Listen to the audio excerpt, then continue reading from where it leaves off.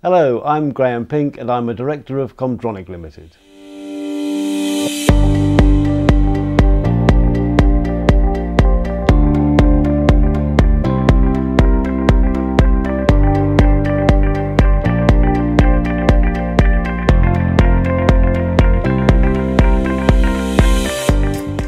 This short video is to go through the process of servicing a unit that's returned to us for its annual service and calibration. The unit comes to us. We will obviously initially do an initial inspection of the unit, where we'll first of all remove the battery cover, make sure there's a battery that works in the unit, and then make sure the unit turns on, the backlights are working on the screen is displaying properly, that the buttons are actually working, and that all the menus are available. If we find any problems here, these are highlighted on our checklist, and that checklist goes through to the next stage of the process so that the next person in the chain can see what needs to be attended to. So having checked that the unit is functioning, or if there is a fault, the next part of the process is to strip the unit completely down, and we do that simply by removing the 4 back retaining screws and separating what we call the wet end from the PCB. So on this unit, the retaining screws have been removed. We're going to separate the unit now from the PCB, put the PCB to one side. We don't want that anywhere near the wet end at the moment, or any of the wet parts, which leaves us with the actual wet end of the unit, showing the sensor connectors and the valve block. This is then completely stripped to component form, ready for cleaning, processing and reassembly.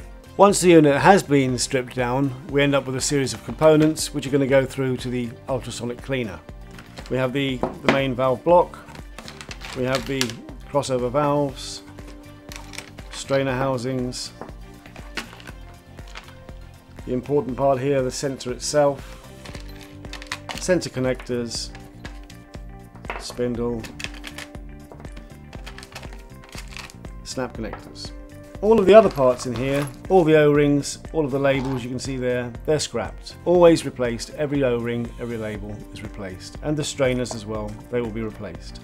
So they can go to one side, we won't be needing those again. All of these parts are now going to go into the ultrasonic cleaner, which will run for a 20-minute pre-programmed cycle, which is what we found to be the most effective way of removing all of the debris and scale from the components to enable us to rebuild the unit and to retest the unit. These parts have now come out of the ultrasonic cleaner. They've been through their cycle time, and we've removed the debris, the scale from the components, and as you can see, they're coming out in a fairly good, almost pristine condition, but they will require further finishing as we assemble ready for test. So these components are now going to be put back together. We put them back together with all the new O-rings as required, all the way through, until we have our valve block subassembly with the sensor in place, ready for its first of a series of tests. And the first test we do on this is a pressure test to make sure all of the internal seals are working correctly, and we will then give the unit an air underwater test to check the actual valve block and the integrity of all of the pressure retaining parts. So the unit's been through the pressure test and it's been through the air underwater test, and we now take the reassembled component here. We take the strainer housings off, we take the equalizing valve off, and we reassemble the unit again into its rear enclosure. So here we can see the valve block has been reassembled into the rear enclosure. We're now going to put this through a further air underwater test just to ensure that it's fully leak proof and all the seals are functioning before we put the wet end back together with the PCB. The wet end assembly has now been fully tested, dried. We know that all the seals work, we know that it's pressure tight, and we're ready now to assemble this with the PCB to make a complete unit ready for recalibration.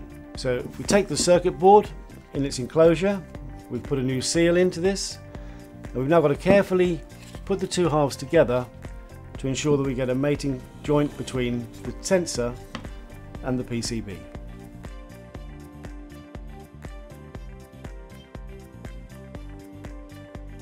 The unit has now been reassembled. The front half and the rear half, the wet end, are together securely.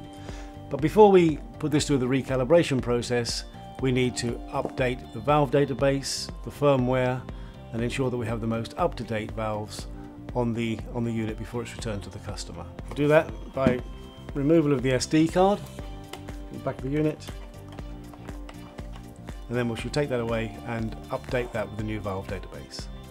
The SD card has now been updated with the latest valve list, and it's ready to go back into the AC6 and for the AC6 to be moved on for recalibration. So back in its slot, new battery goes in. We're now ready to go through to the next stage of the process.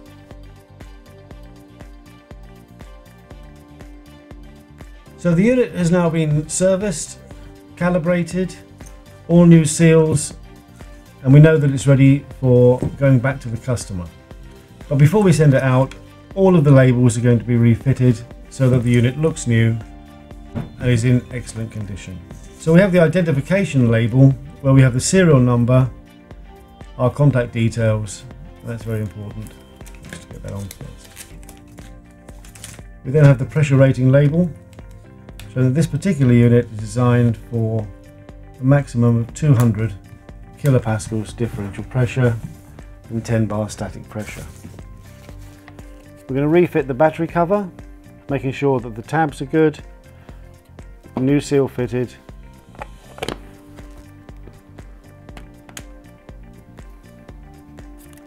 new battery label.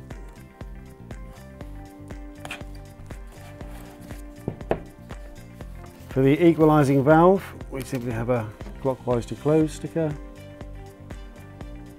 And it's important that whenever you're using the AC6, if you're not actually measuring differential pressure, this equalising valve should be open at all times.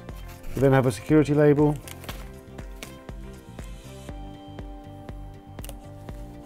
And when you're on site, the quick reference to connection, disconnection is all down on the front of each unit.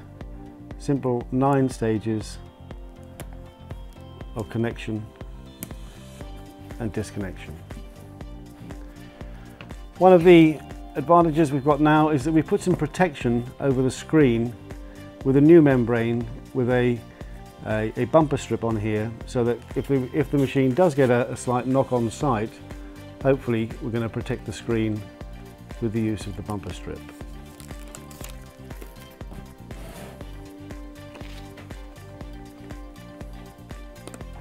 And then finally, the plus for the high pressure side connector, and for the low pressure side, which only leaves the lanyard clip, which is replaced every time, so a new lanyard clip is secured into the top of the unit. And finally, just to prevent any dirt or debris getting into the snap connectors, are protective rubber shoes. There's the unit, fully serviced, relabeled and ready to go back to the customer.